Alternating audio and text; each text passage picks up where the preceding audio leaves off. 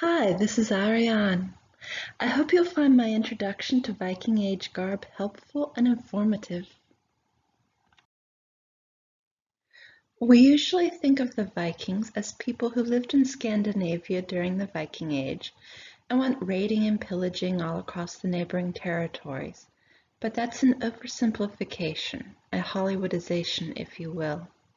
Like virtually every other culture at this time, whether they interacted with other cultures in a commercial or martial way depended on the relative benefits they saw to each method at any given time.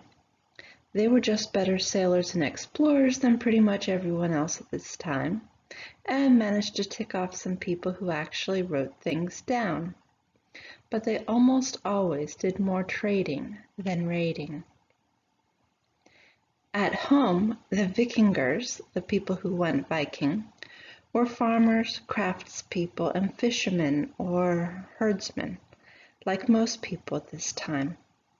As they sailed, they looked for lands where they could settle, because their native Scandinavia wasn't the most hospitable land around, and because it helps to have trading outposts and lands with good merchandise. In every land they settled in, the Vikingers intermarried with the native populations, if there were any, with the possible exception of Greenland and North America. They settled in western Russia, the British Isles, northern France, Iceland, Greenland, and parts of Spain and Italy, among other places.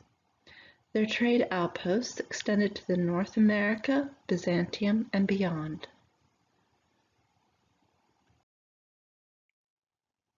What people wore in the Viking Age depended on exactly where and when they lived, as well as their social status and occupation. Fashions changed over time and were affected by what neighboring groups wore. However, in general, you're looking at a layer of linen underclothes, which were more expensive but also more comfortable than the layers of wool you'd wear over them. The number of wool layers you'd wear would depend on how many it took to be comfortable in your climate.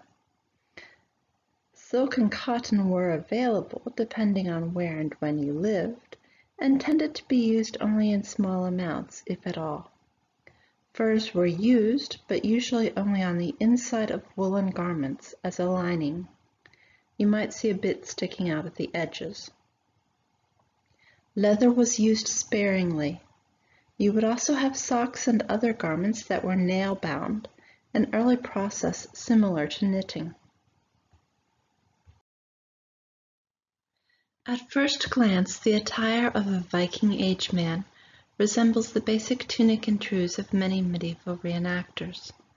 As the Viking Age progressed, this resemblance would increase as the Viking look evolved into the local version of the medieval tunic and trews. The most recognizably Viking parts of a Viking Age man's outfit would be the nail-bound socks, mittens, and caps, the wool winigus wrapped around his calves, the unique shape of his headgear, and the armbands and other jewelry appreciated by all Viking Age people. If you watch the short video I've attached, you'll see a version of all the standard parts of a Viking Age man's outfit, with the exception of the nail-bound mittens and the jewelry that a wealthier man would wear. His fabric blanket could also be wrapped around him or pinned on as a cloak.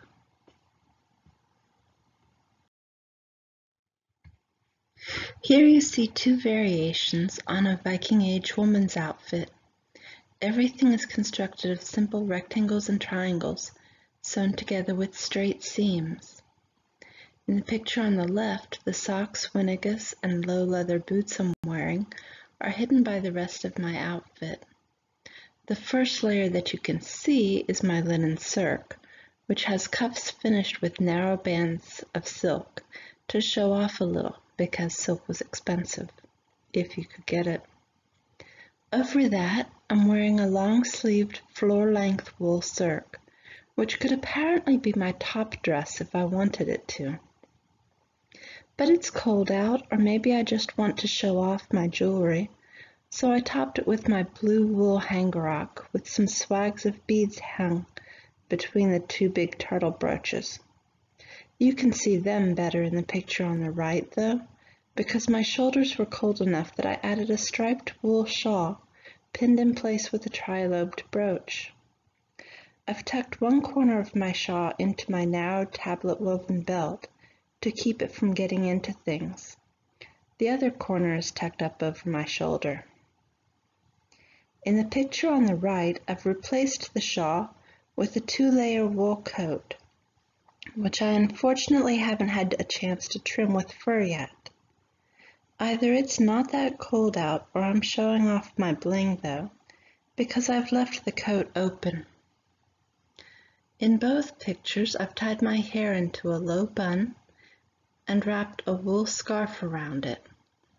Word to the wise here, don't do this if you have sensitive skin. My forehead itched. Next time I'll go with one of my silk scarves, or maybe a linen one. Over the scarf, I'm wearing a blue wool Jorvik cap, tied loosely behind my bun. In addition to all the jewelry that you can see, I have an arm ring on each wrist. If you look closely, you can see them in the picture on the left. Here's a closer look at the different layers of my outfit. From left to right, we have the linen cirque, the wool cirque, the hangarock, and my headgear and belt. I can tell you firsthand that it would have been easier to put the hangarock on if I'd already had my hair up. It loves to get involved in everything I do. And now, to be completely dressed, a Viking Age lady might need a shawl, a coat, or both, depending on the weather. The shawl I wore earlier is enough for a chilly day in October, but for a brisk day in December I need a bit more. I have my coat wrapped tight around me and belted in place, and I've wrapped my shawl up almost over my head. Since I don't have any nail-bound mittens yet, I stuck my hands into my sleeves.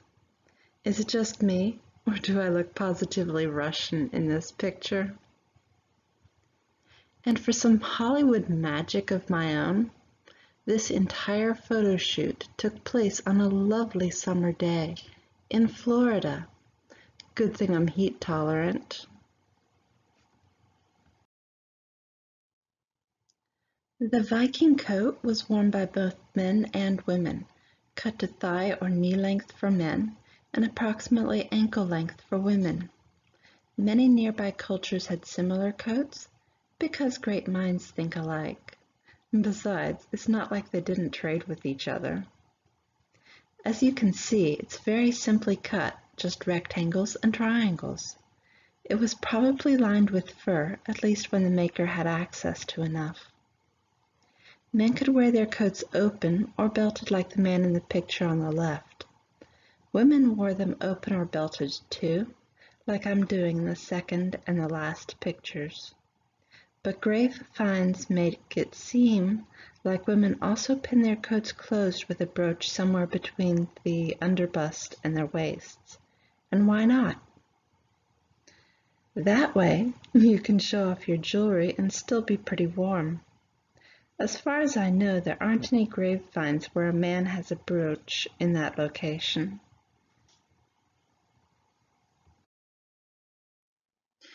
In Viking Age society, there were two main reasons to cover your head: warmth and to keep your hair clean so you didn't have to wash it all the time.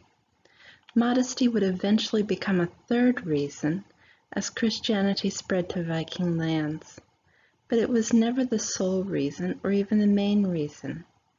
People aren't stupid, and suitable head coverings are a matter of life and death in cold weather.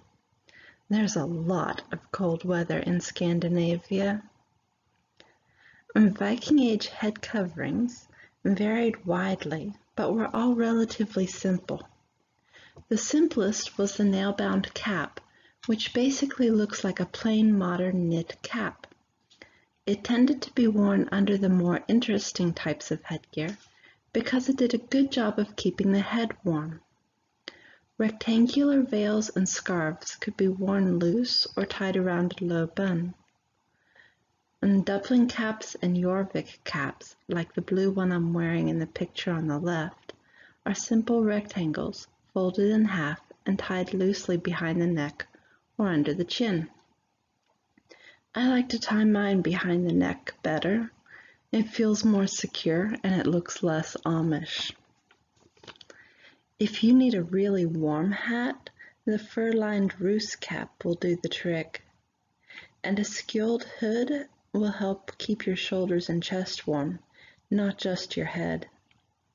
Most, if not all of these types of headgear were worn in more places than just the place where archaeologists first found them. Of course, not every reenactor lives within walking distance of the Arctic Circle. Some of us live closer to the equator. And for those of us in warmer climates, there are some simple ways you can make your Viking Age garb work for your climate. First and most obviously, use fewer layers. Wear one linen cirque under a wool cirque or a hangarock instead of at least one of all three. Minimize your use of furs and linings. You'll probably want to use lighter summer weight wools or linens instead of thick fulled or felted wools. You can also use cotton or silky bamboo yarn to replace wool yarns on nail-bound items. But keep those extra layers, furs, and wool meltons around for our couple weeks of winter and for wearing at Gulf Wars and other northerly events.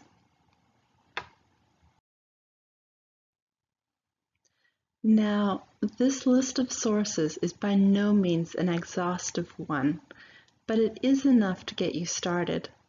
And Carolyn Priest-Dorman is someone the experts use as a reference.